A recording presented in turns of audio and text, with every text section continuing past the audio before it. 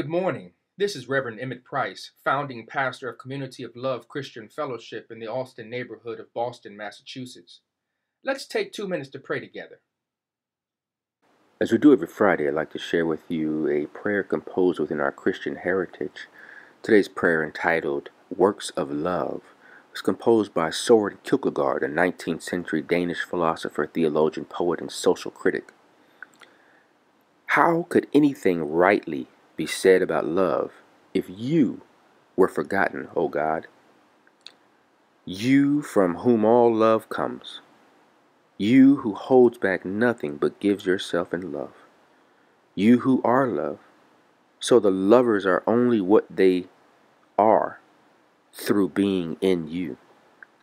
How could anything rightly be said about love if you were forgotten? You who manifests what love is.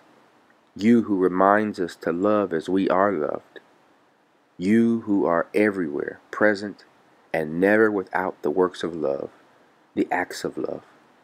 How could anything rightly be said about love if you were forgotten, O love eternal?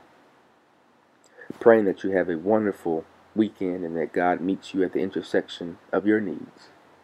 Praying that this Easter Resurrection Sunday means the world to you, and that in it that you realize that God loves you so much that He gave His only begotten Son so that you would have access to eternal life. And that Son did not stay in the grave, but He rose.